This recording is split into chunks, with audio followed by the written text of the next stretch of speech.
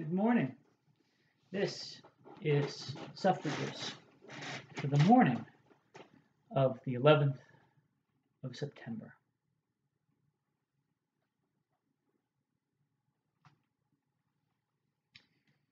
This is a reading from Genesis, beginning with the 41st chapter's 53rd verse.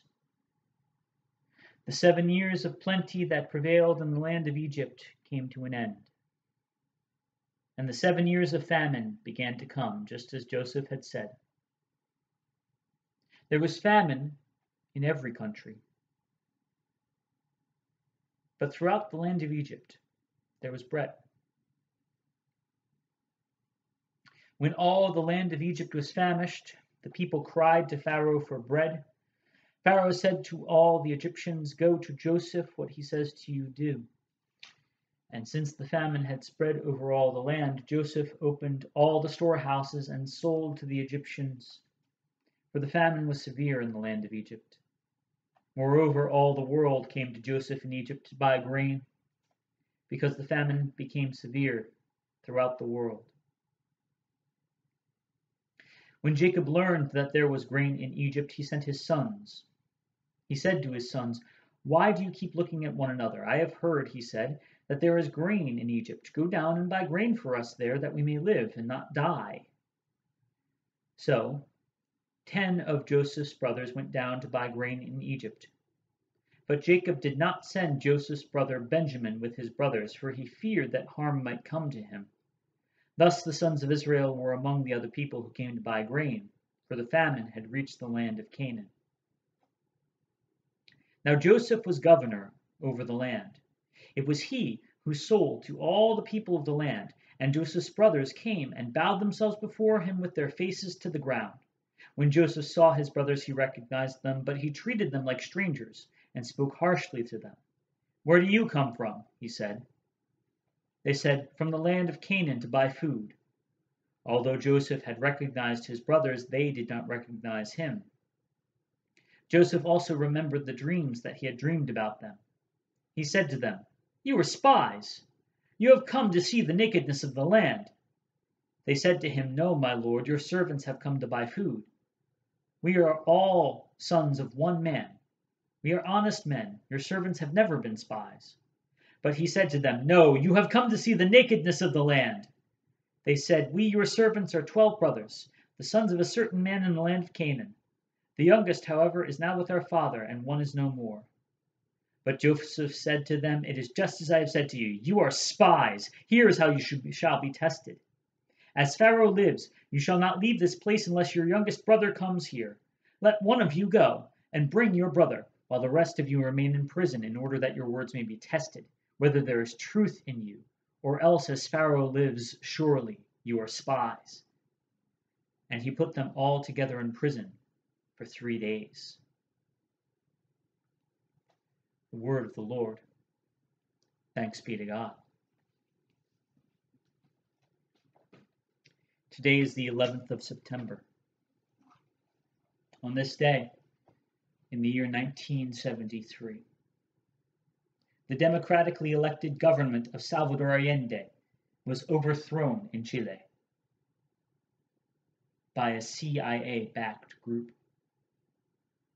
On the same day, in 2001, terrorist attacks on the World Trade Center and the United States Pentagon killed 2,800 people.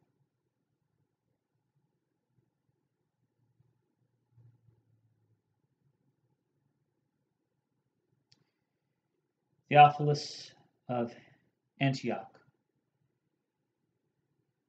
a 2nd century bishop, wrote, "Say to those that hate and curse you, you are our brothers."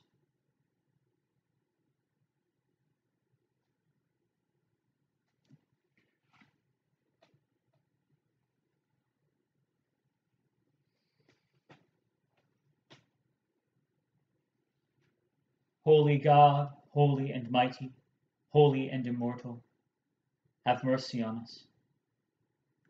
Our Father in heaven, hallowed be your name. Your kingdom come, your will be done, on earth as in heaven.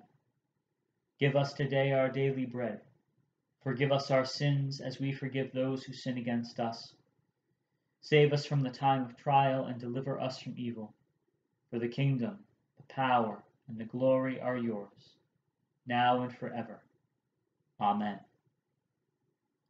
I believe in God, the Father Almighty, creator of heaven and earth. I believe in Jesus Christ, God's only Son, our Lord, who was conceived by the Holy Spirit, born of the Virgin Mary, suffered under Pontius Pilate, was crucified, died, and was buried. He descended to the dead. On the third day he rose again. He ascended into heaven. He is seated at the right hand of the Father, and he will come to judge the living and the dead. I believe in the Holy Spirit, the Holy Catholic Church, the communion of saints, the forgiveness of sins, the resurrection of the body, and the life everlasting. Amen. O Lord, I cry to you for help. In the morning my prayer comes before you. Let my mouth be full of your praise and your glory all the day long. Every day will I bless you and praise your name forever and ever. Awesome things will you show us in your righteousness, O God of our salvation, O hope of all the ends of the earth and of the seas that are far away. Bless the Lord, O my soul, and all that is within me bless God's holy name. You redeem my life from the grave and crown me with mercy and steadfast love. Lord, hear my prayer, and let my cry come before you. The Lord be with you. Let us pray.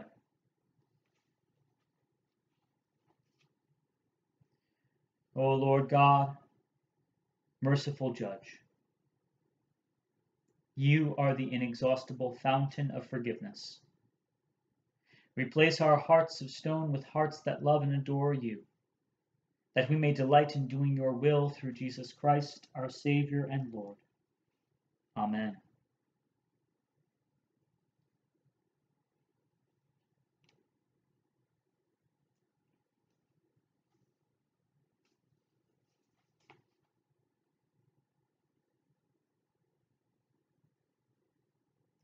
Almighty God, in penitence we come before you, acknowledging the sin that is within us.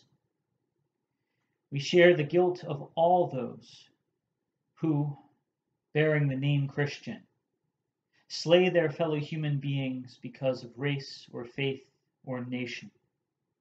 Forgive us and change us by your love, that your word of hope may be heard clearly throughout the world through Jesus Christ, our Savior and Lord. Amen.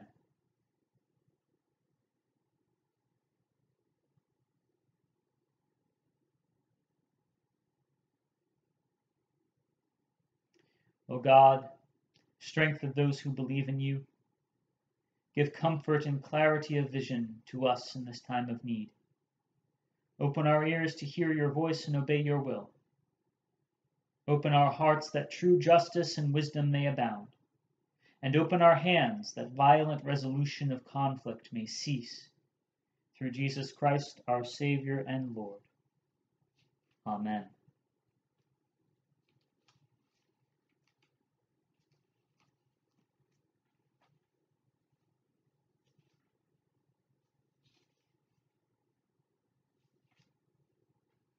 Look with mercy, gracious God, upon people everywhere, who live with injustice, terror, disease, and death as their constant companions. Rouse us from our complacency and help us to eliminate cruelty wherever it is found. Strengthen those who seek equality for all. Grant that everyone may enjoy a fair portion of the abundance of the earth, through your Son, Jesus Christ, our Lord. Amen.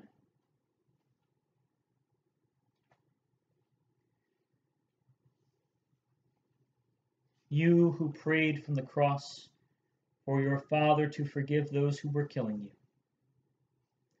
grant us the courage to forgive those who harm us and our families, in our communities, and in our world.